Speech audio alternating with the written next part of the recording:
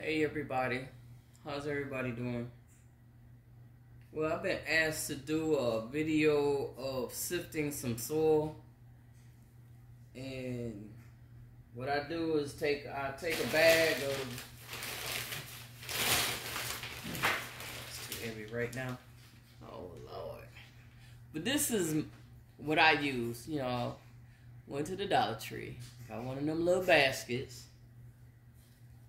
Take the soil, put it in the basket.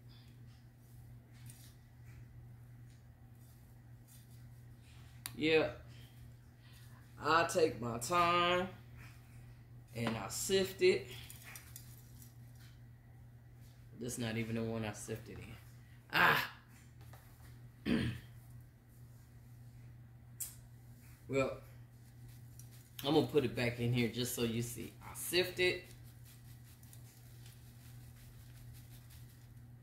I'm doing double work because I put it in the wrong one. I didn't set the camera up to where I can sift it into the container I normally sift it in. But after I sift it, this is what I come up with. I do not want to put my seeds in this. I don't want to put my starts in this. But what I will do is, after I sift it,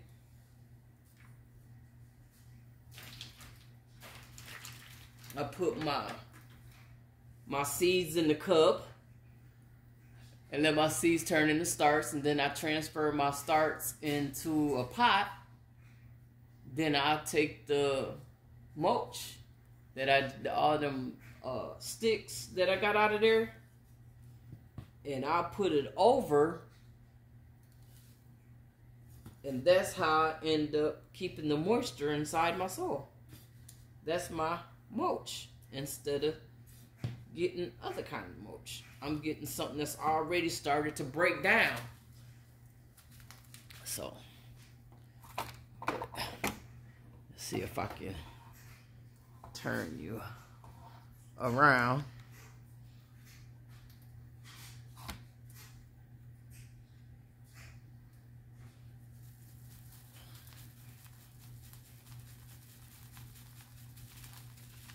And this is how I sift my soil.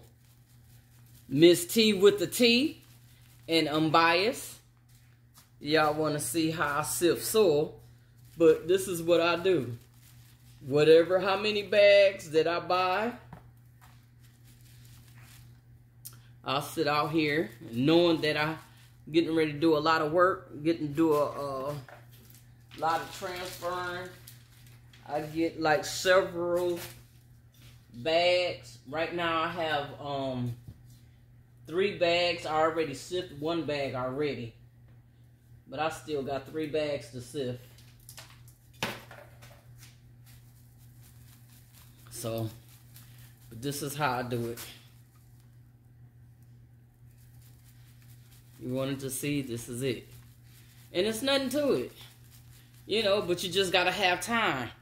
You definitely have to have patience to be in the garden. This takes patience. But this is what helps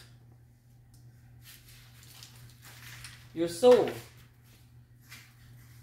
Now look at the soil here. It still have sticks in it, but it don't have them great big old sticks in it. Look at that. Look at that. That's pretty. That's pretty.